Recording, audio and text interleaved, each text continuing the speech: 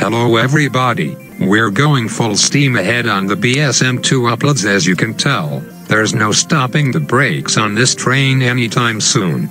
In this episode I don't have anything specific to show, rather I'm just gonna go over everything about the game so far while playing through all the level in order, so it's likely you'll only see me progress a few levels every video. Not that I'm going to show all 50 levels, but I might skip a few here and there cause most of the non-boss levels are pretty cookie cutter.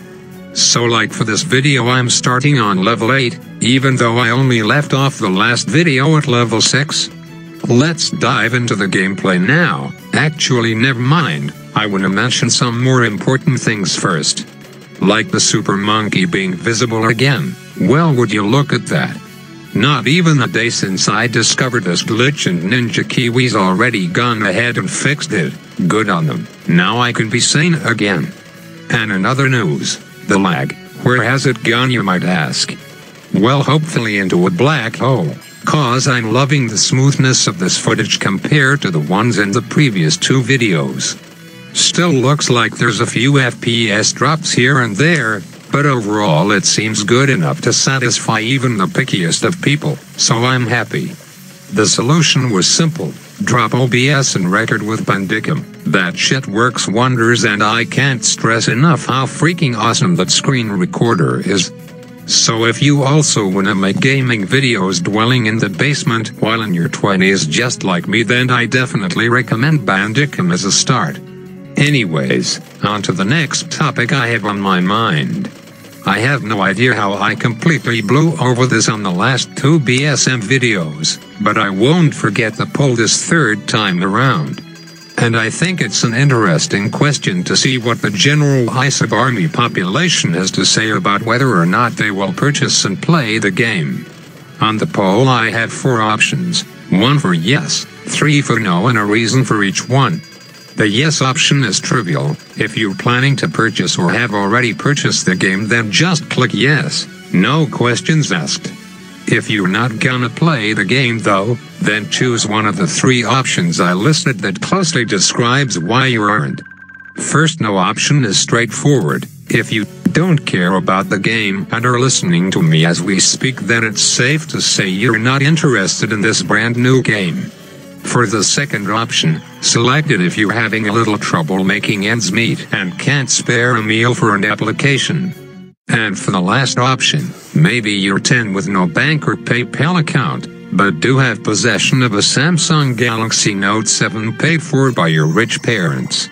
If for whatever reason, though, they won't purchase the game for you, then choose that option.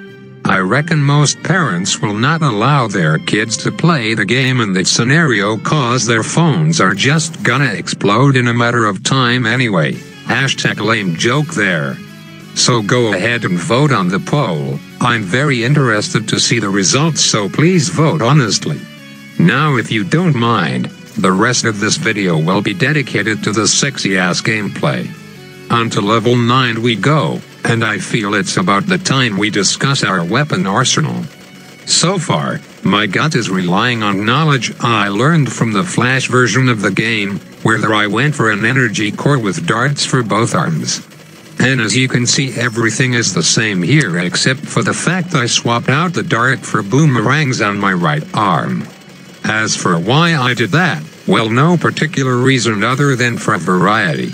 LOL, I figured it might get a little boring if I kept using the same weapons all the time and shit, so why not switch it up without sacrificing too much power, as I believe boomerang arms are about as strong as the darts, trading pure popping power for a little more accuracy, which is probably what I need considering all the shit I have at the moment shoots in a straight narrow line, albeit a powerful one.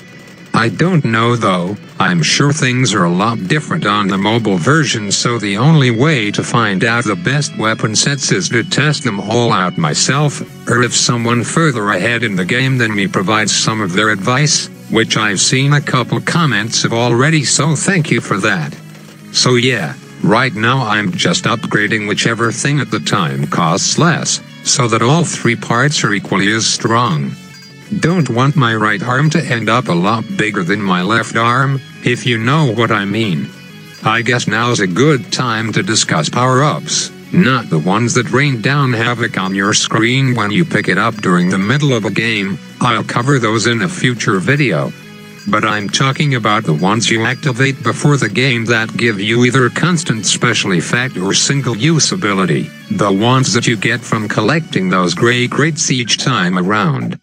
Most of the time you'll end up with 3 boxes, each containing 1 power-up.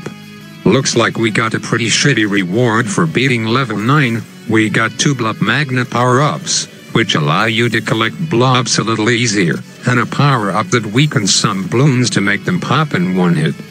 Keyword some. Even though I did just call them shitty, they aren't bad power-ups per se, but I assume the 1-star label on these guys mean they're on the low side of the power spectrum compared to other options, like the Monkey Parallel Mirror and Super Monkey Fan Club, which you haven't seen any of yet. They are both tier 3, so maybe that's why they haven't showed up in the early levels. But despite not yet seeing them, I can bet they are miles better than Blob Magnet and Layer Thinner. Now for level 10, I'm just going to use my excess Blob Magnet power-ups as well as a tier 2 power-up called Sun Blast, which I have not used yet, but being the retarded dumbass I am, I did select it on level 8 but never ended up using it cause I completely forgot it was an active ability, not a constant one. Oops, I guess I won't make the same mistake this time. Gonna leave you guys off at that. Stay tuned for some more balloon popping action in the future, and make sure to sub if you haven't to keep notified on it. Likes are appreciated too. Have a magnetic day.